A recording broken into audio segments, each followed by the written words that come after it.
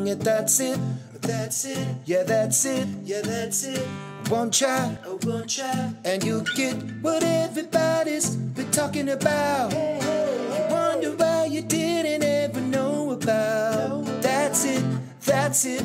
That's it. That's it. That's it.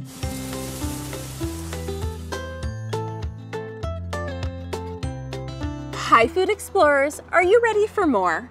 So far, we've explained to our grown-ups all about what's in our food and different ways we can explore what we eat.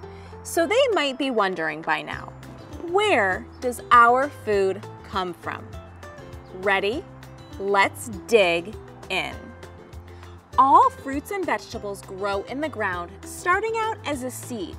We plant them in the ground and they grow and grow and grow until they become the plants that you can see, like fruits and vegetables.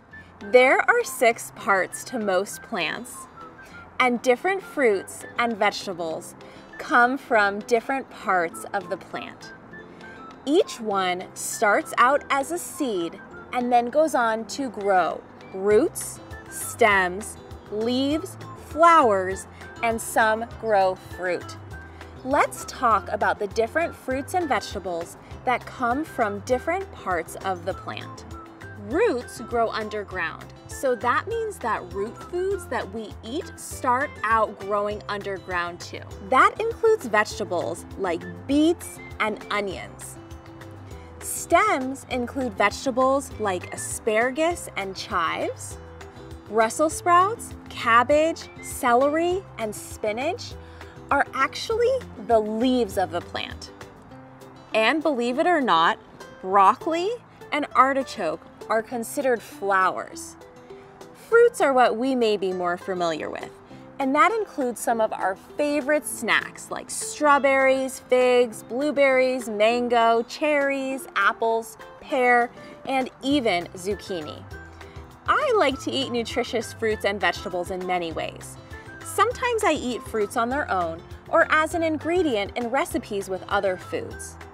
Fruits and vegetables can even go through a process to become a packaged snack.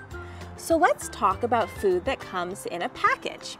When food comes in a package, it can be harder to know everything that's inside and everything that went into making the food. That's why it's important to check the label anytime we eat packaged food. The ingredient part of the label tells us all the ingredients that were used to make that food. Let's check out this label. Wow, this only contains apples and mangoes. Next time your grown-up is grocery shopping, why don't you show them how to check the label so they know all the ingredients that are in their food? Now that we understand how some of the food that we eat is grown, wouldn't it be fun to grow some of our own food? Some people have gardens where they can grow plants, but you don't need a garden or even a whole lot of space to grow a plant.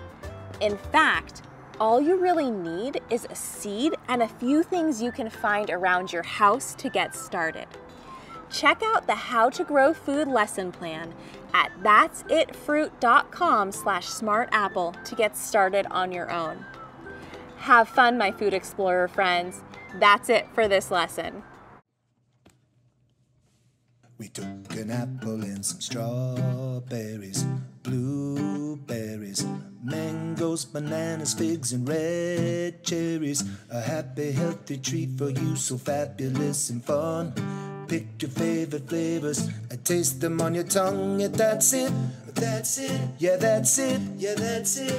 One try, and you'll get what everybody's been talking about. You wonder why you didn't ever know about. That's it. That's it. That's it. That's it. That's it. And it's real fruit.